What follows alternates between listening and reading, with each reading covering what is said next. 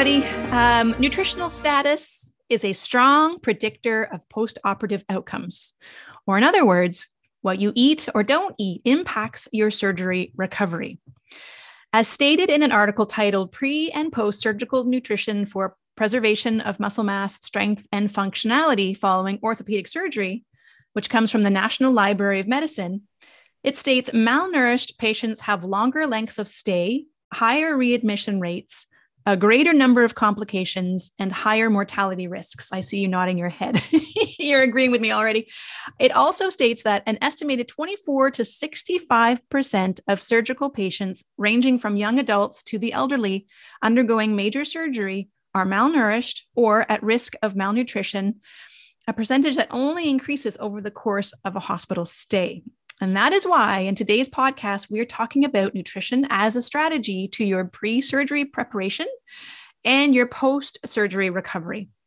Welcome to the 15-minute Chronic Pain Experience podcast. I am your host, Dina Chopoulos, and I am the head pain coach and chief curator at Pain to Possibilities. I am very excited to introduce you to my guest, Diane Johnson. Hi, Diane. Thank you so much for coming. Hi, thank you so much for having me. Oh, I'm so glad to have you here, guys. I will let our people know kind of who you are and what you do before we get into our conversation. Diane is an expert in student athlete nutrition and nutrition in general. She is certified in holistic nutrition and sport nutrition. She is a former high school teacher and volleyball coach. She is a certified yoga instructor. She's also trained in mindfulness and meditation, and is the founder and creator of Guts, where it is Diane's mission to change the nutrition culture in youth sport so young athletes can feel better, experience fewer injuries, and crush their sport dreams while developing positive body image and a long-lasting healthy relationship with food. Diane also moved from her teaching career to her newfound love of working with athletes, not newfound, she's been doing this forever, but due to health issues. And so Diane is a great one to be speaking to, and here is why. Because you might be wondering why I'm inviting Diane onto this podcast as a sports nutrition expert. Well, sit back, get comfortable, prop yourself up with as many pillows as you need to, because we're going to get into it today. All right. Athletes and chronic pain warriors, champions, whatever you want to call yourself, share many things. Okay. First of all, injury and injury recovery. First and foremost. Secondly, sport and chronic pain are both physical and emotional. Or in other words, our chronic pain warriors need to play the psychological game just like an athlete would. And performance. All humans, whether they live with chronic pain or if they're athletes, need to perform at their best during the day. And when I mean perform at their best with our chronic pain community, it just means living despite the pain. But before we get into it, I want to just remind our listeners what we know about pain. First of all, we know that pain is biopsychosocial in nature, which means that all chronic illness and chronic pain has biological components, psychological components, and social components. And for us to fully understand pain, we need to, and to work towards recovery, we need to address all three of those aspects. And today, Diane and I are going to try our best to tackle our topic around those three items. Before we move on, when it comes to chronic pain, everything matters. Nutrition is just one of those really important pieces. And the second thing is that pain is always 100% of the time, both emotional and physical. So let's address both. So one last thing is when we talk about recovery in this podcast, it's important to know that we are addressing the recovery after surgery. The word recovery can be a bit tricky, and it means that it is unique to everyone. Recovery after surgery or even long-term recovery from chronic pain looks different for everybody. And so for some recovery might mean getting rid of the pain, and for some it might mean living life to its fullest. You know, there's so much to talk about that, but let's invite Diane to this conversation. Sorry for that long introduction. I'm so happy to have you here. We've got lots to talk about. That's amazing. That was a great introduction. Oh, thank you so much. Wow. I mean, chronic pain can get a little complex, just like nutrition can. So this is why I'm also really excited about it. So if we can, let's talk a little bit about the biological piece first. I recently listened into one of your amazing workshops where you were talking about student athletes and injuries. And you were specifically talking about how not only prevention, but just sort of how to help in that recovery process. Some of the three key things that I really picked up and was really hoping to talk about was recovery, resiliency, and healing. Yes. And you talked about how does a nutrition strategy help our chronic pain community prepare for surgery?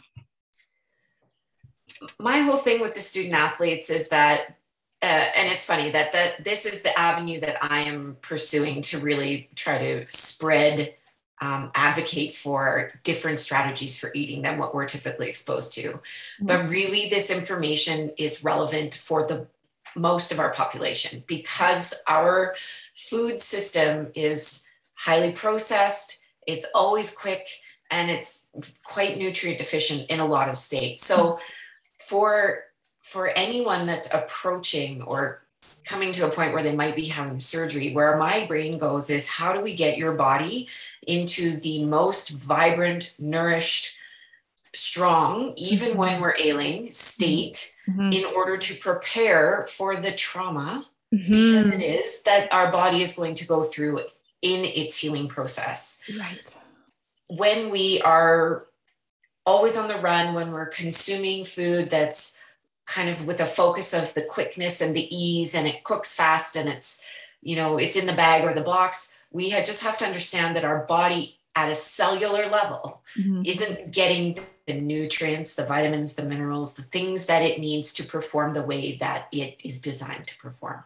Right. And so if we're thinking about, okay, well, now I'm going to be going into this surgery and my body's going to have additional healing to do post-op.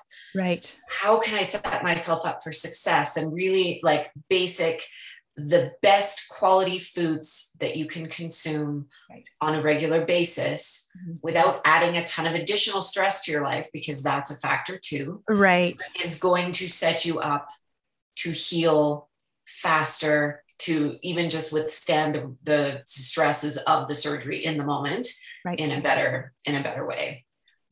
So really key points there. I love the fact that, first of all, thank you for reminding me. I know you do so much more than just the student nutrition. You also just deal with wellness in general. So that's why this is an important conversation with you. Secondly, trauma. Surgery is traumatic for the tissues, for the emotions, for the psychology, the whole thing. And I love the fact that you are also stating we're prepping you for better outcomes, better entrance into it. You really are setting yourself up for more success by supporting yourself in the best possible, more fulfilling way. It's not just, looking after, okay, who's going to take care of the dog, who's going to pick up the kids. It's how are you supporting your at a cellular level, it sounds like. So my personal experience, you mentioned that I dealt with some health things too. I had a full colectomy when I was 32. So that's a pretty invasive surgery with definitely a healing process after. I wouldn't say I was managing chronic pain, but certainly had managed disease. And it was the year prior to that, I sort of intuitively, I guess, chose a specific eating strategy that really just filled my diet with good quality whole foods, lots of lean proteins and lots of vegetables. And that was just the way. I didn't know that I was preparing for surgery, but the speed at which I recovered from that surgery, now looking back, I can just say, well, of course, like my body had what it needed to take the steps that it needed to set myself off in a new direction. After having been really sick, I was still cellularly strong, I feel like, because of that nutrition component. But it's not necessarily, I don't think, what we get in the mainstream. Right. So I I'll just say fully value, so grateful for the medical system in its support of me, but also seeking outside information, influences, support in a more holistic stream was absolutely critical for me. Right. and just kind of allowed all those pieces, I think, to sort of layer in together really nicely in that process. So again, I did want to acknowledge that you mentioned earlier, because I know our chronic pain community, while they're listening to this, might start thinking, oh God, the anxiousness is rising when they're worried about how much effort is this going to take to prepare, really good foods beforehand, when really making a meal can be very difficult as it is. Yeah. However, we will touch on that a little bit, but just knowing that a bit of a shift can really make a big impact when it comes to just eating good foods. It is a shift and it will take a bit of practice. Perhaps we can get people involved to help you out as well, but don't let that overwhelm sort of take over the brain and say, no, this is not possible. It's entirely possible. It just takes a little bit of know-how. And like you said, if we know what this is doing to our cells and how it is helping to get us ready and to help us post-operatively, hopefully that'll make things a little bit easier.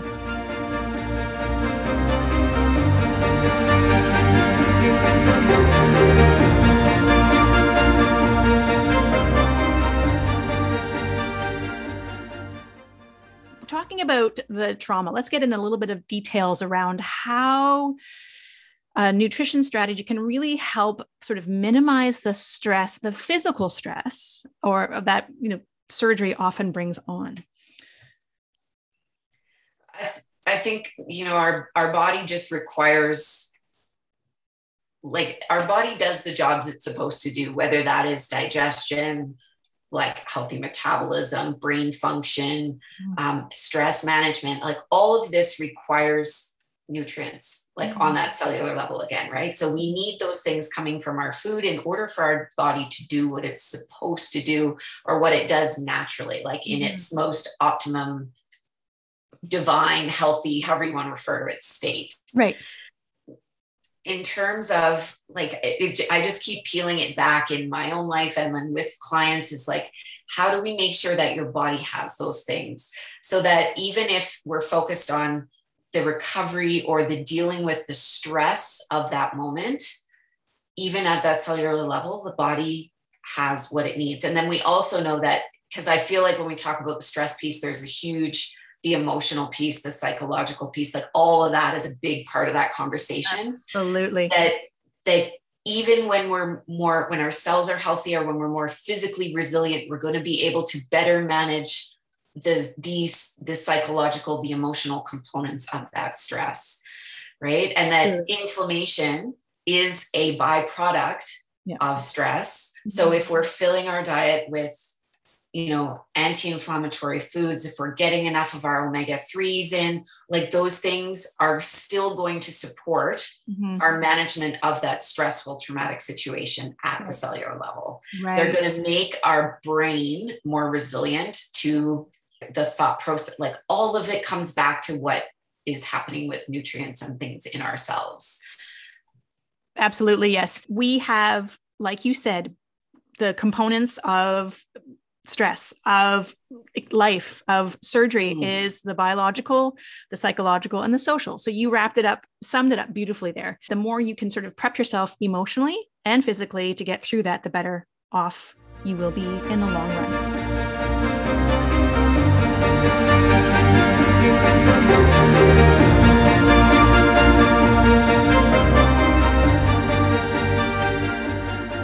Let's break it down maybe into a little bit more of the macros. We don't have to get too specific, but just so that people understand a little bit about the carbohydrates, the proteins, the fibers, the fats, all that stuff, just to be able to really help them through this whole process.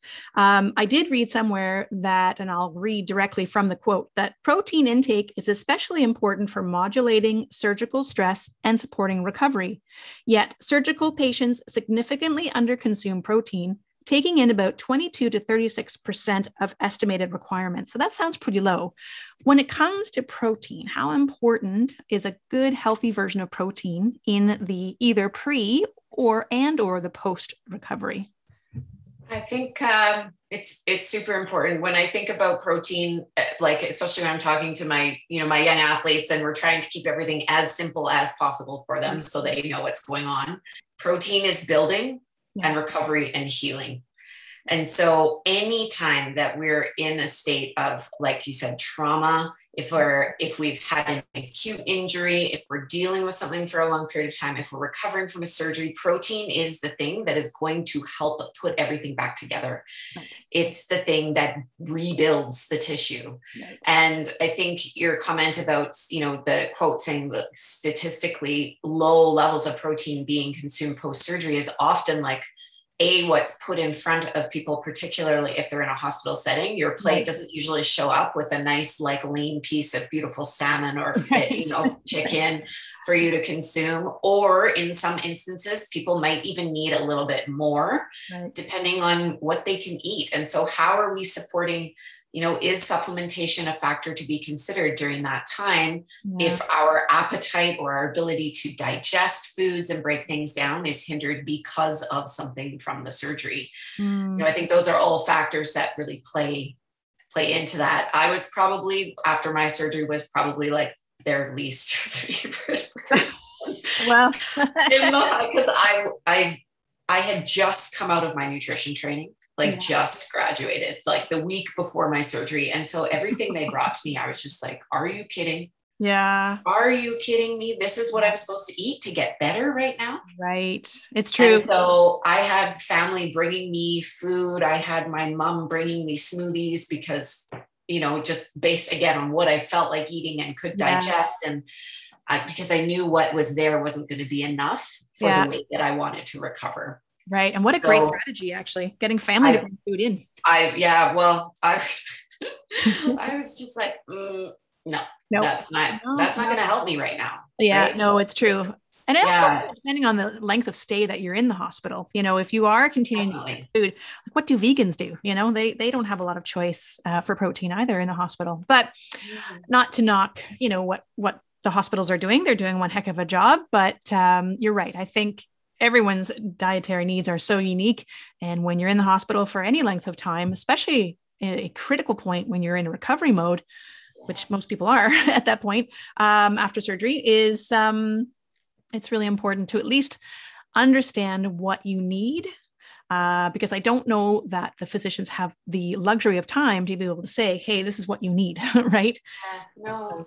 And I think it also is dependent on the person going, like what their state was going in as well, right? Like you said, the uniqueness of everyone's needs. And so, were you a really big guy with a large muscle mass that was really active and you had an injury and you're going in for surgery, like your protein needs are going to still be quite high if you want to maintain that muscle mass and recover. Right.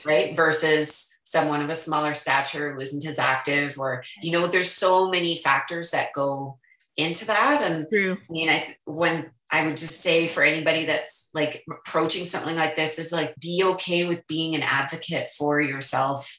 Right. And just being like, I need someone to bring me this. I'm going to order this. I'm going to get this brought in, and really allow yourself to certainly use all the resources that are there for you in the hospital, but it's okay to ask for more. You have that right to like stand in your power, and what is right for you. Also, that we have this knowing in ourselves, right, to ask for what we need.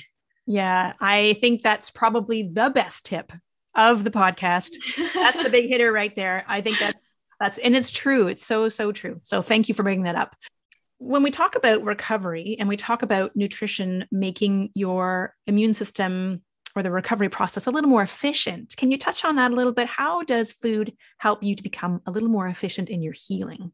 Proteins for sure are something to be cognizant of, that you're getting enough. And it might mean like connecting with someone to help you figure out what that is. Like some people I find are they really want to know, how much exactly do I need? Like if you're a numbers person, that might feel really good to have that security and understanding of, okay, I know I'm doing this for myself. Other people, it's too much, and that's okay, right? But to understand protein's a big piece.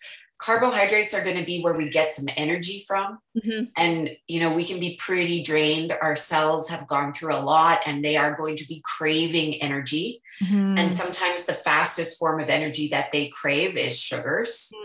But we just want to make sure when we're looking at mitigating inflammation in a recovery process is that we're we're reaching for good quality carbohydrates, and we try to certainly allow the sweet, right? We want the sweetness because that's an emotional thing too. Yeah. Yeah. But to choose the good quality carbohydrates that have the vitamins, the minerals that are going to also support that cellular function. Right.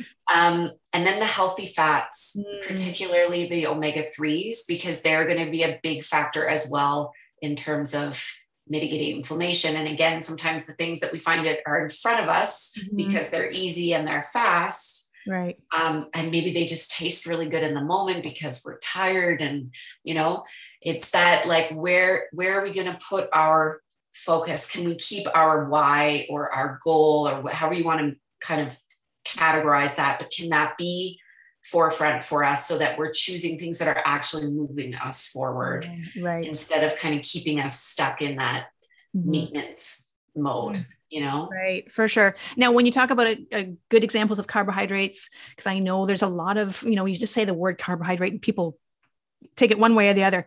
We need carbohydrates, right? And I think we lose that. But what would be some good examples? I mean, fruits and vegetables, obviously we need to get those greens and colors in. What else would be sort of a simple way of getting in those healthy carbohydrates? Yeah, I always like to think about color. Yeah.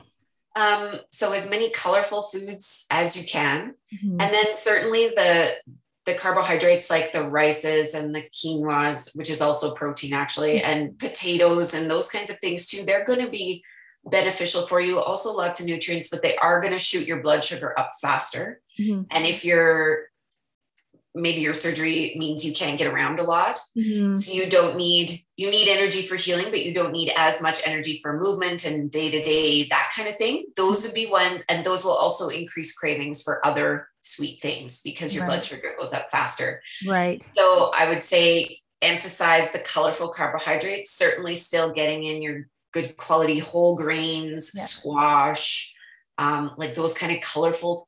Yeah. I think of like butternut and acorn squash and those kinds of things too will add lots of value. Yep. But yeah, it's always for me, it's like, what's the best bang for my buck here, right? Like, how can I get as much in exactly at once? Well, especially when we're talking about how each meal can be difficult to create in the sense that it just hurts, right? So now you mentioned about inflammation, and I know inflammation right now, there's some really interesting information coming out just about, especially in the acute phase, and anti-inflammatories. I won't get into too many details, but basically there is some research coming out saying that if we try to medicate with anti-inflammatories too soon, that might lead to chronic pain down the road. So nutrition, then in my mind, becomes an important piece of the anti-inflammatory pie, especially, pre or post operative.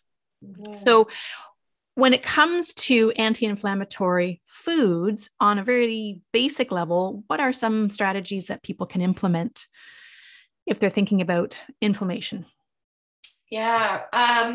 One of my favorite combinations that has like a ton of anti-inflammatory properties, but also helps pain without any kind of like medical drug therapy or anything, is the combination of ginger, turmeric, and pineapple.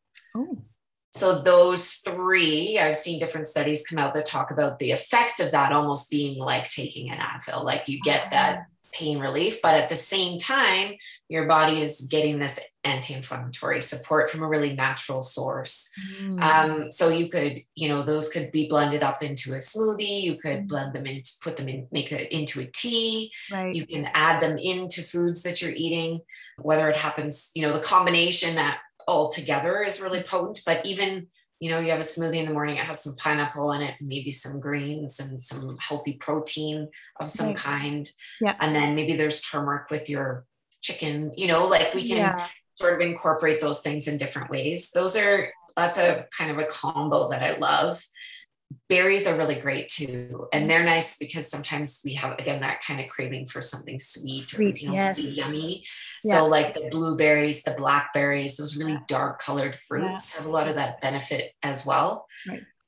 And then even things like the good quality oils. So like a extra virgin olive oil and adding those into to things. And again, if you can't do that yourself, is there someone around that can, make the marinade for your food with that in it so that you just get to enjoy it, or even just a little dollop in a smoothie or a soup or something like that, that you can add those things in. Yeah. Salmon's a really good one too, because of its omega-3 content.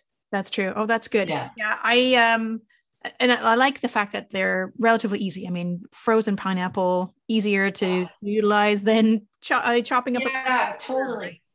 We kind of have touched on the biological piece, which, understanding sort of at a cellular level, how we can support our body.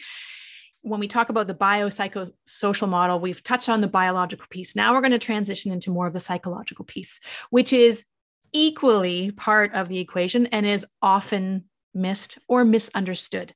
Unfortunately, in our chronic pain community, there's a real belief that when we talk about the psychological, we are suggesting that it's all in your head. And 2000%, it is not in your head. Pain does come from the brain, but it doesn't mean it's all in your head. So yes, pain is real, but we want to make sure that when we are addressing acute and chronic pain, now surgery, of course, is addressing the acute pain because it's more or less the short term. But it applies to both. When it comes to understanding the psychological piece about surgery, there's so many things we could talk about. Obviously, there's the anxiety around, the unknown or I've been through this before and I know that what it involves, and that brings up my anxiety levels. Yeah. What are ways that we can support people's emotional side? How can we support this anxiousness around surgery? Oh, you've been talking. So here you go, right? Like you've been talking about this. I'm immediately transported back to when the nurse came to get me for my colectomy. Mm-hmm. And you mentioned like then having a surgery and going through something again, right? Like the surgeries, it's amazing how quickly we can go back to those places and all the emotions come up, right? Yeah. Tools that were very, very helpful for me was, I started learning, and again, it's a practice, right? It doesn't just automatically switch and I can control my thoughts and I know how to manage. Like we get to just take baby steps for ourselves through these things, but meditation was a huge tool for me. Very good. Noticing my breath. Mm-hmm. So, if you're in pain, at least my experience was that my breath was always very shallow and very tight, and everything was really tight, like in my belly, because I was contracted, right? Because of pain. Yep. To be able to use the breath to release that and then just bring like a focus into the present moment, where right now in this moment, I'm okay. Right. Right now I'm okay. Yep. And right now I'm okay, right? Yeah. That to keep coming back to that, right. Those were big. And I think there's so many resources out there for people if they want to start exploring this. Mm-hmm. But my greatest learnings were definitely from working with people like yourself, or, like a meditation teacher that really could help me as things were coming up. Yes. Because, we get quickly, the monkey mind comes in, we quickly get pulled back into, but right now I'm in a lot of pain and right now I'm really scared. Yeah. To help you navigate. And again, like the baby steps to practice through that was such a gift to me. Oh my gosh. Yes. I remember hearing somewhere, and I love this quote: "The mind is a dangerous neighborhood. Don't go it alone." And I think it's so true. And just to touch on your piece around just the emotional side of things, I have an online community where we do just that. We work through this process of how to deal with chronic pain emotionally and physically.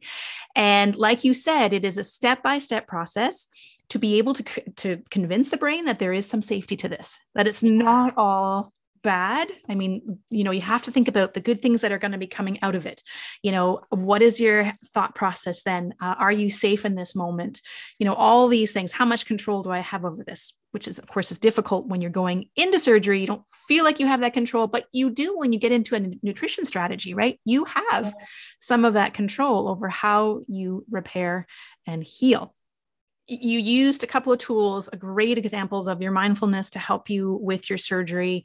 Anxiety, beyond that, your food was really helping you too, because your blood sugar levels were probably addressed before you went into your surgery as well, which is amazing. You weren't deficient. Likely you weren't deficient in much because you paid attention to what you're eating. And I think that's an important understanding as well, is knowing where you're starting from before you go into surgery.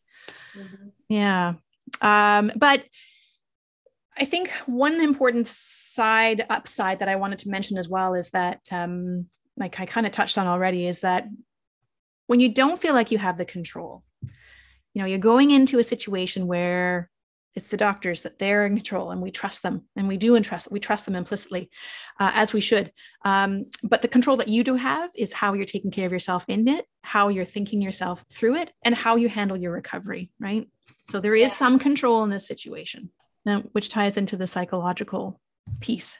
And there is research out there that the more we can go into this situation, this expected trauma, is the more, I know I hate to say it, but the more positive, the more reasonable we can be about the surgery, the quicker the outcomes, the quicker the better outcomes. The power of the mind, and the deep, deep connection between the mind and the body, and what's happening at that cellular level, right, is like, I think we're just scratching the surface of what is possible. Yes. When things are in alignment with what we're thinking and what we believe and reinforce in our body based on our thoughts. Right. So certainly when they, like, I've never been so scared as when I had that. I even knew, like, it was an emergency, like it was planned. I knew all the steps, but I've never, ever been so scared. But to have just this kind of undercurrent, or this belief in my mind that this was the right thing, that I was in good hands, that there was, I was supported. I had everything, and a practice, like you said, it takes practice, but thoughts that are supporting where you want to go. Right. Right. What do you want life to look like? Yep.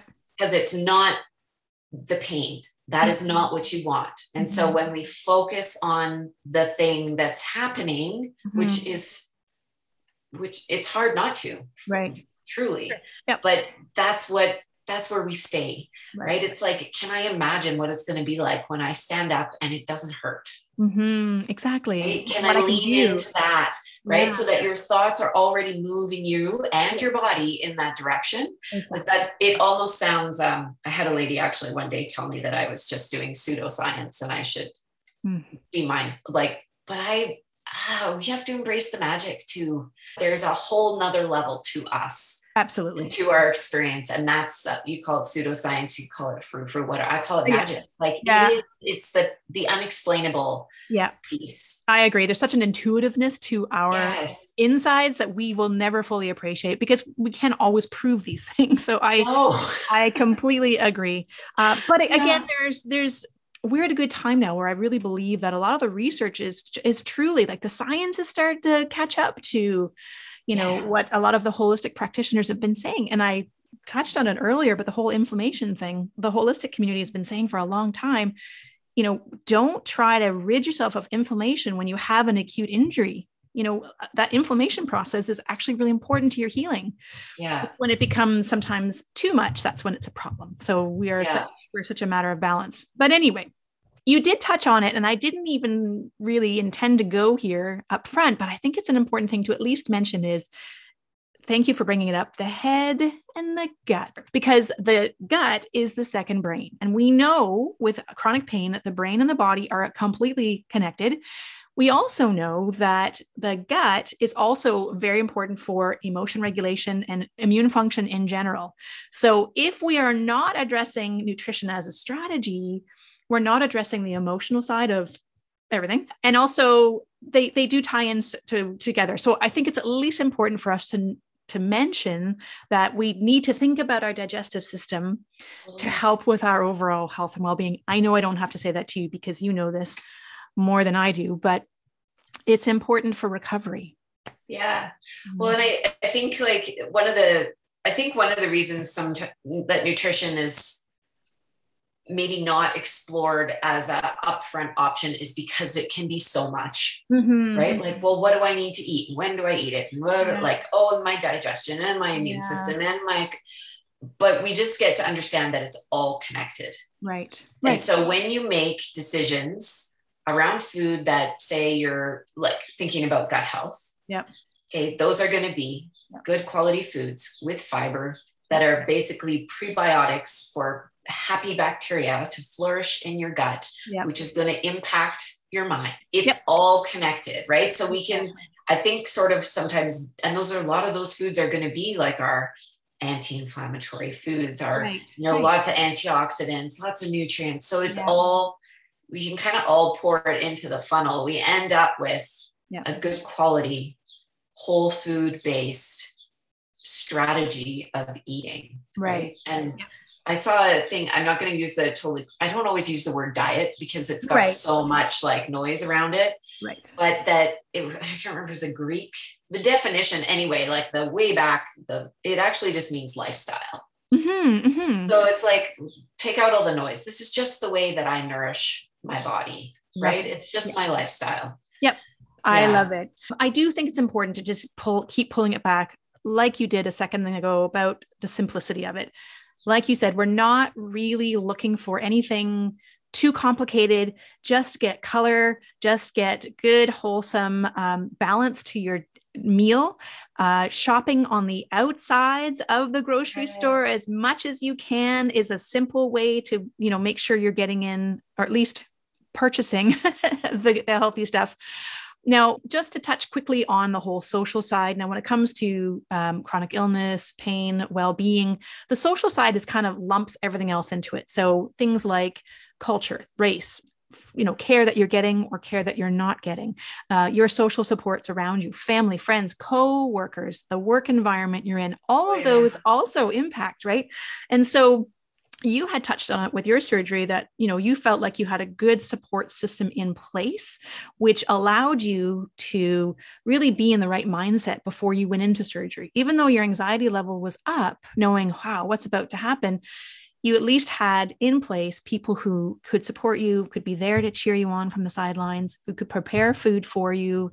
I think that's a really important thing to explore before you go into surgery as well.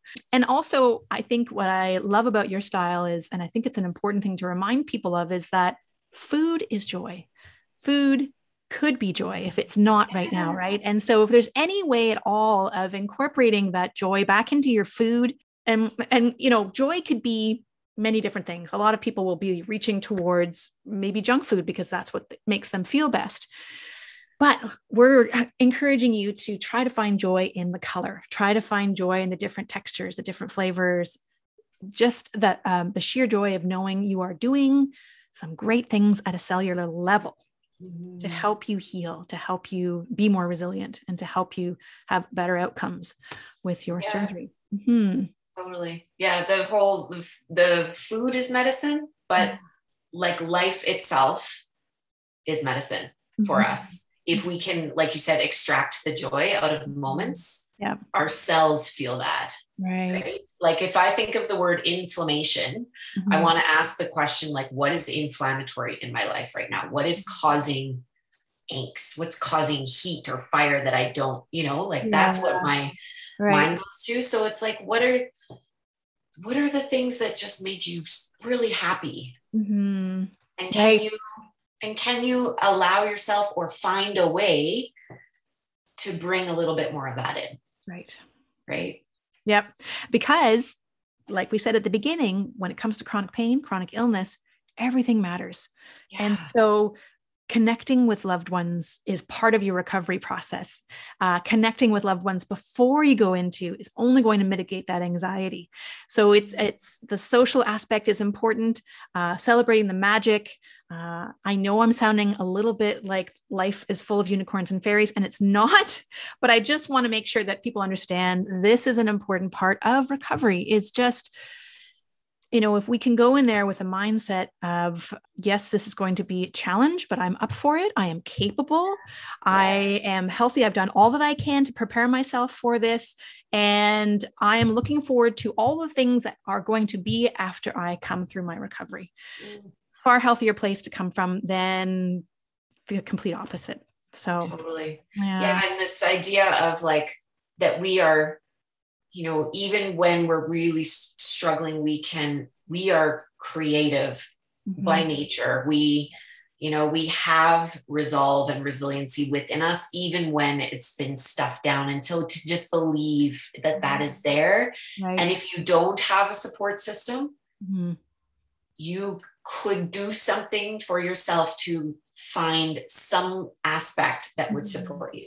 Right. If there aren't people there that can bring you food, can you find someone in the community to help you? Can you search out options, you know, like that? We do all have that ability. Sometimes we have to, like you said, kind of like dig it up because it's been, it's hard when we're hurting, but we can, you absolutely can. Yeah, I agree. And I think one last point I wanted to touch on was that the kind of the overlap between chronic pain and nutrition and behaviors is, and you just tweaked my memory on this one, is that when you do something long enough, you get really good at it. Just like learning to play the piano, learning to drive, right? And nutrition is very much like that. So too is chronic pain. Unfortunately, with chronic pain, the more we do something, i.e. avoid things or, you know, focus on the pain, the better we get at doing those things. Now, nutrition is the same. The more you start eating a bit of color, the better you get at it, right? And you do it enough times and you do become better at it without even having to think about it. So yes, it is a process. Yes, it takes time and practice, but we are absolutely capable of doing those little steps. So yeah. Well said. Well said. So there you go. Well, I just want to ask you if there's anything else that you feel we didn't touch on that you feel is important to touch on before we say our goodbyes today. There's just an analogy that was actually a friend that shared it with me, and I'll share it with you because I think it's so cool that anytime that we're moving through something, and you tweaked me with this because you were talking about doing things over and over again, right? That we have patterns and habits, and the way that we've done things is what we know. Right. But that's not all there is. And sometimes we need a bit of support to help us see beyond that, which is, I think, what, you know, you are offering to people. It's what I offer to people. My friend likened it to like a spaghetti sauce jar, right? That we're like all the stuff, we're like surrounded by the sauce and we're in it and we can't see anything because we're in the jar. Right. And the ingredients are actually on the outside. They're written right there for you. Right. You just can't see them because you're stuck in the sauce. Oh, I like that. Isn't that awesome? So it's like that you can ask for support wherever that is to help you see those ingredients so that you can get out of the jar. Yeah. There's so much more outside of the jar. Oh my gosh. Right? I'm going to have to use that one if use it. Yeah. She's a somatic therapist here in High River where I live. And she's a beautiful, beautiful soul. And when she said that, I was like, that makes so much sense. That is so well said. We can be digging and doing all the things and we can't figure out what it is. Right. Because we just can't see it yet. So and you can't see through the sauce. You can't see through the soup, right? When you're stuck in the soup, when you're stuck in the sauce. And it's not your fault. No, it's not. Right. It's just overwhelming for sure. Yeah. And that's our job, right? Is to break the overwhelm down. So Diane, how can someone connect with you if they want to talk to you? Yeah. So most of my content on LinkedIn, which is where we connected, is like driven to the student athlete population, the parents, the coaches, and people that are looking to kind of work with nutrition in that light. My Instagram feed, I have the guts also there, but I also just do my general holistic nutrition and lifestyle coaching, and the whatever it's called, tag, or what's my name? My handle is DJ Wellness. So that's there. I can also be reached by email anytime, and that's just info@djwellnessconsulting.com. And my website, which is geared to, again, a more general population of people seeking out nutritional support, not necessarily just the athletes, is the www.djwellness.com. djwellnessconsulting.com. Okay. I'm writing this down. It's kind of long. That's okay. I'll definitely link it within the podcast and also on our YouTube feed as well. For any of our listeners, viewers, if this was a value to you, I encourage you to go to fill out the quiz, because if you're here listening to this, you are, I believe, inching closer to change, getting ready to launch yourself into something different. And if you think you are, I'm going to send you to my quiz at pain2possibilities.com/quiz. And there it will help you to sort of understand, okay, where are you in the stages of change? Are you ready to go? Are you not quite there yet? And then we'll give you some valuable resources as well. Diane, thank you so very much. This has been a really important topic. We could talk for days about this, but I'm hoping this just gives enough context to get people prepped and ready to go. Thank you so much. I really appreciate the work you do. Well, thank you again. It was really awesome to come on here and chat with you today. You're awesome. Thank you. Have a great day. You too.